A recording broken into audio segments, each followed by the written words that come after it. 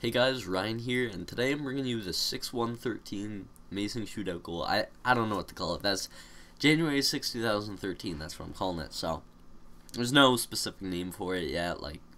So I don't know. That's what I'm going with for now. I got two of these. The first one, I think the second one's a bit better, but it's really hard to do. You cannot get it exactly the way he did. I did my best. I think it looks okay. It's obviously not as good as it looked in game.